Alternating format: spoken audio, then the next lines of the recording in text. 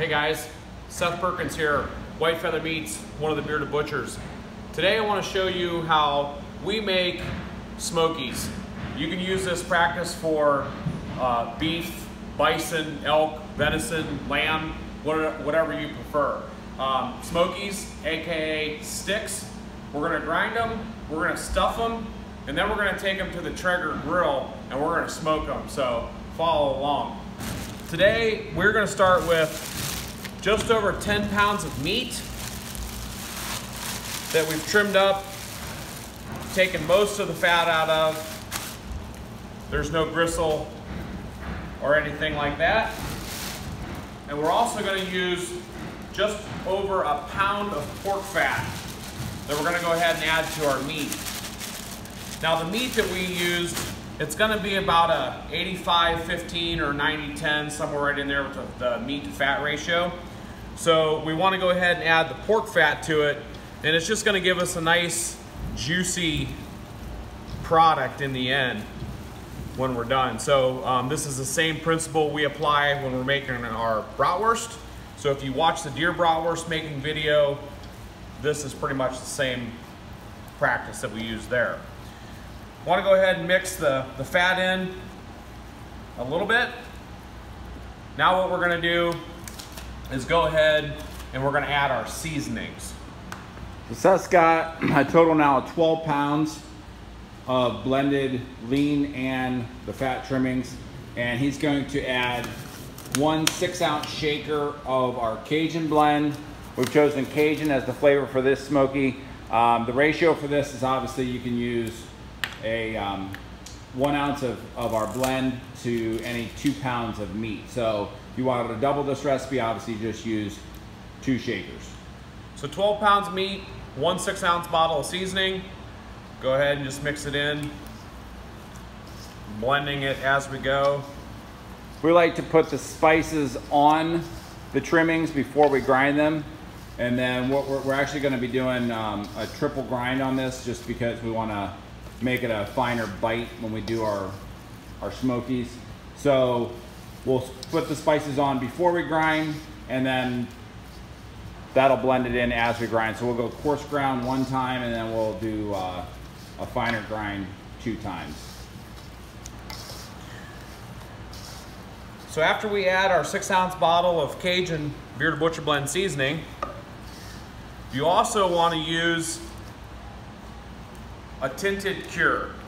So this is a nitrite. For 12 pounds, we're going to use a 1/2 ounce of pink tinted cure. You can get this Walton's Inc. You can get this at butcherpacker.com.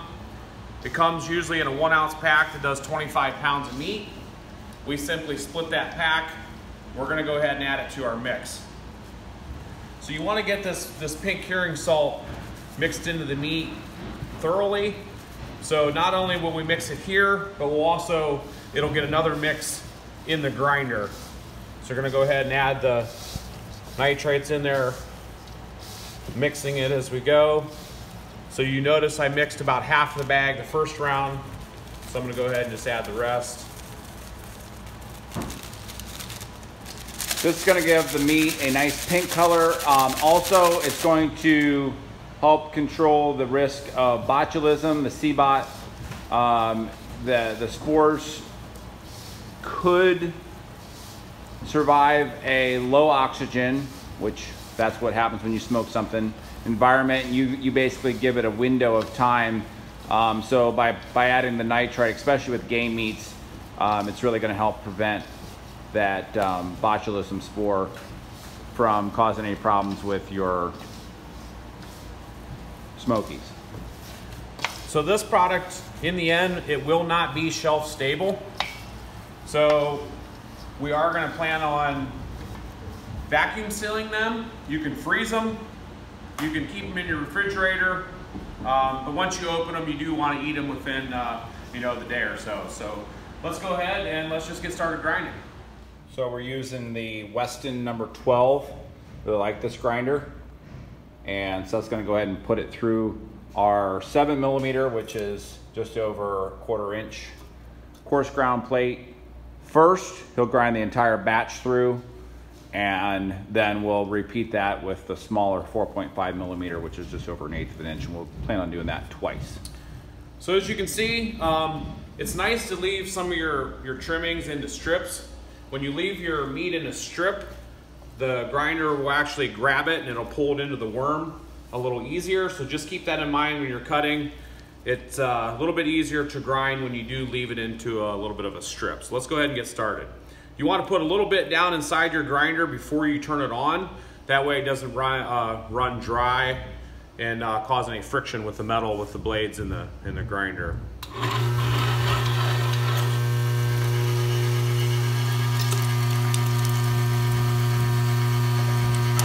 As you can see, this number 12 will go through this 12 pounds of meat in a pretty big hurry. One of the great things about grinding multiple times is that we have the fat and the lean ratio. We're gonna blend that up each time we grind.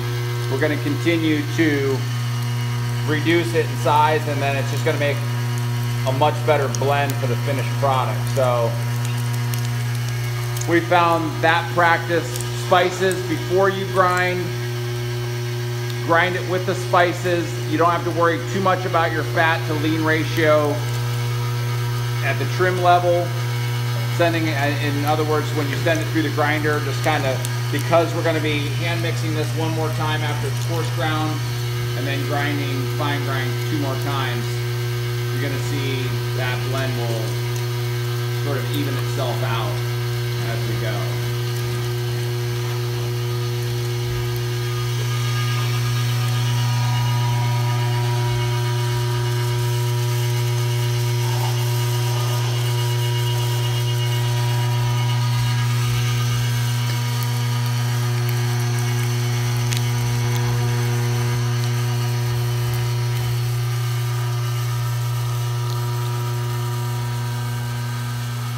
So there you have it, just a space of just over 2.5 minutes. We've ground out the 12 pounds with our coarse plate. Now we're going to switch to our fine plate and grind it 2 more times. So at this point, you're just going to want to take and blend everything with your hands. 1 more time, it's smelling really good. That's just going to evenly distribute the spice, and then also, like I mentioned, the fat to lean ratio. So we like to just knead it, fold everything back together. This is after the coarse grind and before we start the fine grind. So we've switched over to a smaller plate, and let's get started on grind number 2. So if you notice on the first round, we did not have to use the plunger because of the way that Seth had the strips cut.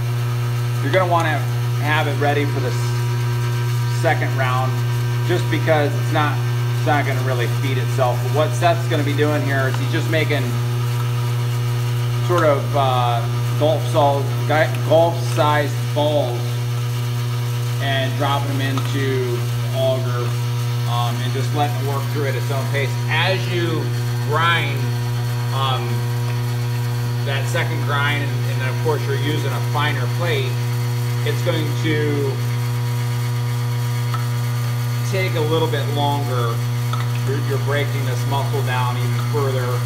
It's not going to go quite as fast as that first grind. So you'll just want to work through this process at whatever pace the grinder can take. Don't want to overdo it. Seth's probably got about 1/4 of it run through there in this first minute. All right, grind number 3. Second time through the fine. We call it a fine, but it's 4.5 millimeter. Translates to around 1/8 of an inch.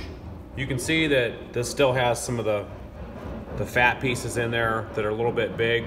So we want to go ahead and give it 1 more grind just to break those pieces down a little bit more. That way, in the finished product, makes it a little bit more palatable, a little bit easier to chew. So let's go ahead and get started.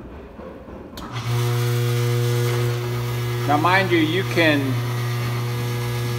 get probably even another grind out of this. Eventually what'll happen is this will get so warm and the proteins will start to bind, and you'll almost not get it through the grinder. There's tricks to the trade. You could add ice. Certainly don't stop here if you feel like you've got the time and the energy to keep going. You'll just get a smoother and smoother bite. But we found, for all practical purposes, as you can see, we broke that down quite well. And a single coarse grind and 2 what we call fine grinds does the trick for us. So go ahead and get this ground out, start stuffing. All right. Third grind is complete now. At this point, we're gonna add some water because it'll get sticky as you grind it. And so there's no way that you're going to get this through the stuffer without moistening it up. So how much water do you have there, Seth? I have 2 cups of water. Now, you can kind of feel as you mix this, the consistency. And if you feel like, you know, a lot of it depends on the species that you're working with, whether it's deer or bison or beef or, you know, lamb or whatever you're working with. It's gonna kind of react differently to the moisture that you put in it. So just kind of use your own judgment. You can feel when it starts to loosen up. You may not need the full 2 cups. So I would say I have this at a point where you can see it's very pliable, but yet it's not too mushy, because if you make it too mushy, what'll happen is your Smokies in the end, they'll wrinkle up real bad, and they're not gonna be as desirable. So go ahead and get it to about this consistency right here. And then at this point, we're gonna go ahead and add just over 1 pound of high temp pepper jack cheese to our Cajun Smokies. So this is, like Seth mentioned, a high melt cheese. It comes in these nice little diced up cubes.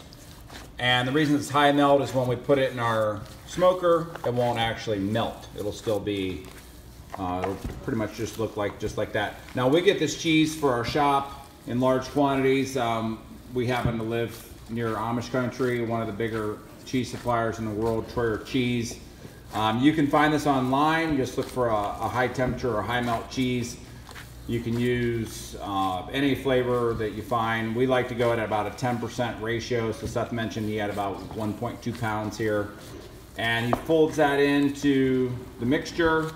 And then at this point, we can convert it over to our stuffer and start making some sticks.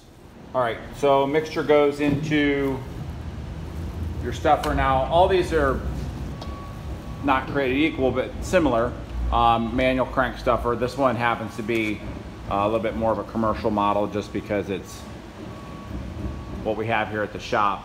It has a 25-pound capacity. Obviously 12 pounds isn't going to fill half of it. So stuffer loaded, and we're going to go ahead and get started cranking out some Smokies. So we like a 17mm mahogany collagen casing.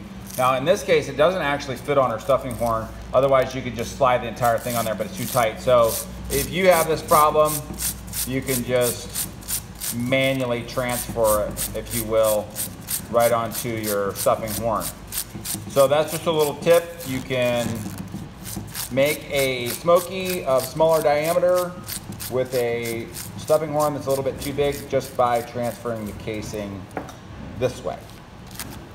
So just to stress, normally we just stack the whole thing on there if we had a smaller stuffing horn, but in this case, we manually transfer it. So Seth ties a little knot, and he's going to start bringing out some Smokies.